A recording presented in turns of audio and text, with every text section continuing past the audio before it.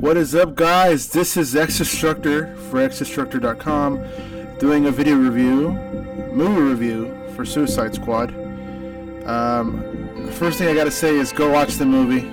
Don't believe any other video reviews, any of the bad reviews online, aka Rotten Tomatoes, Rolling Stone. This is definitely not worse than Fantastic Four. Not worse than the recently released Ghostbusters movie. Definitely a must-watch. Although there's a couple things wrong with the movie, it's just minor things, and I believe DC is going in the right direction. Margot Robbie as Harley Quinn is perfect. She fits the role. She's awesome. She nails Harley Quinn. Also, Deadshot, Will Smith. Typical Will Smith, bringing it on. The movie is mainly focused on those two characters. There's a lot of focus on them too. Even though each Suicide Squad member does get an introduction at the beginning,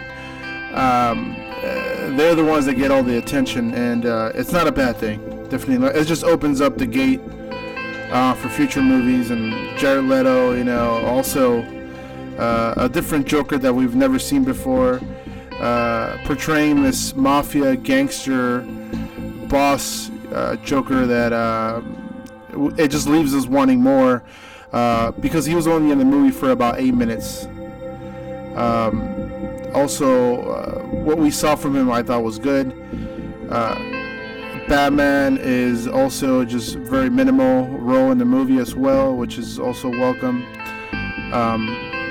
But we do get an insight on Harley Quinn's backstory and Deadshot, just a little bit.